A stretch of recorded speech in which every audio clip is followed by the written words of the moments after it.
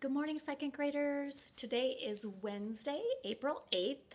I am missing each one of you so very much.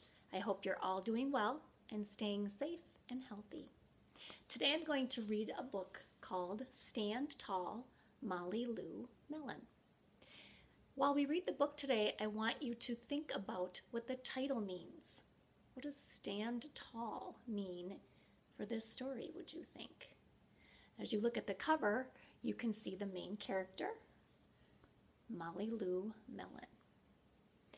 We are also going to hear an important message in our story today that can apply to everybody, whether kids or adults, and we'll talk about that when we're done reading the story.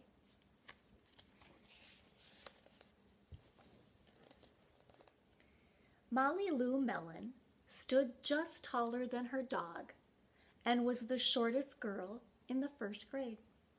She didn't mind. Her grandma had told her, "Walk as proudly as you can, and the world will look up to you."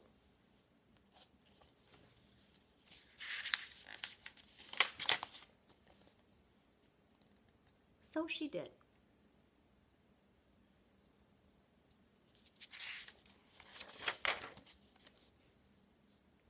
Molly Lou Mellon had buck teeth that stuck out so far she could stack pennies on them. She didn't mind. Her grandma had told her, "Smile big, and the world will smile right alongside you."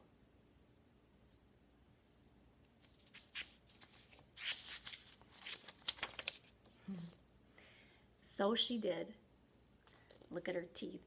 That's what buck teeth are when they stick out really far like that.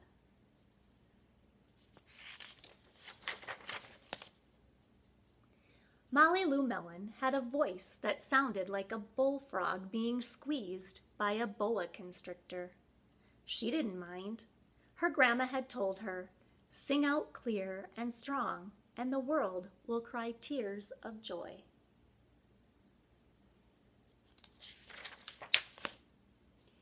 So she did.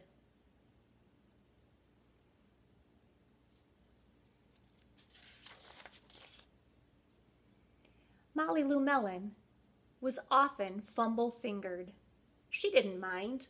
Her grandma had told her, "Believe in yourself, and the world will believe in you too." And fumble-fingered means she'd often drop things and be kind of clumsy as she handled them.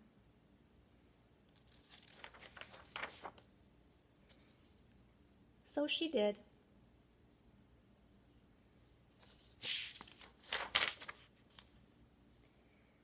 Then Molly Lou Mellon moved to a new town. She had to say goodbye to her grandma and all of her friends. I'm sure she was very sad. Her grandma was one person that always supported her and believed in her and helped her believe in herself.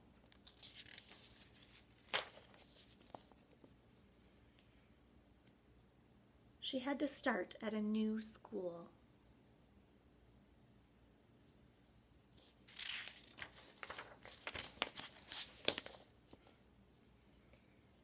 On the first day of school, Ronald Durkin called her Shrimpo in gym class.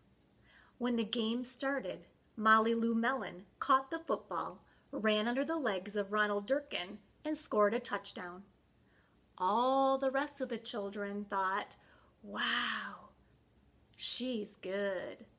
And Ronald Durkin felt very foolish.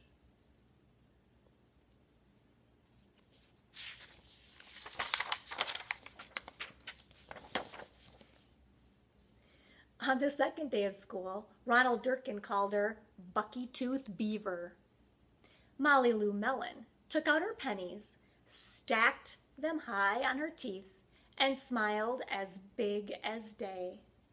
All the children smiled with glee, and Ronald Durkin felt very foolish. I'm sure that's not a trick that everybody can do by stacking 10 pennies on our buck teeth.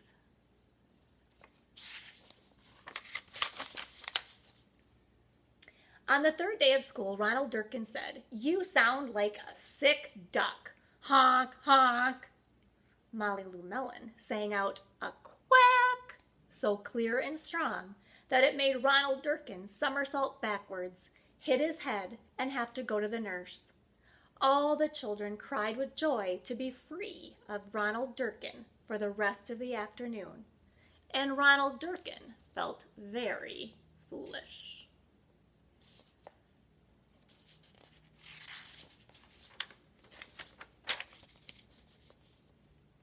On the fourth day of school, Ronald Durkin said that she'd made the snowflake all wrong. But Molly Lou Mellon opened up her paper and revealed the most beautiful snowflake of all.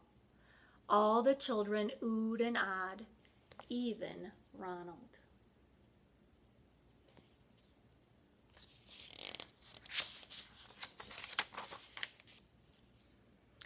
On the fifth day of school, Ronald Durkin brought Molly Lou Mellon a stacking penny for her tooth and smiled at her.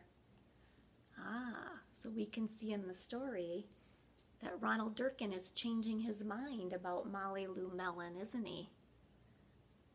It took 4 days, but finally he's thinking, maybe I shouldn't be making fun of her. She's pretty good at this stuff. That night, Molly Lou Mellon took out a pencil and paper and wrote a letter to her grandma. Dear Grandma, I wanted to tell you that everything you told me was exactly right. Love, Molly Lou Mellon. That was nice of her to write her grandma and tell her thank you, because her grandma was right in everything she told her, wasn't she? So what do you think, boys and girls, the words stand tall meant in the title of the book? It means to be very proud of yourself. To always be proud of yourself. And when you're proud of yourself, you stand tall. So that's what that means. The message in the story was that if you believe in yourself, then others will believe in you and like you. So if you like yourself, others will like you too. And that's what Molly Lou's grandma tried to tell her, right? If you believe in yourself, the world will believe in you too. So if you like yourself, then others will like you as well. That is something that we can all relate to, even kids and adults. So always be confident in who you are, because each one of you is very special. So I want you to repeat after me. I am very special. That's right, second graders. You are very special. And I'm missing each one of you, and I can't wait for us to be back together again soon.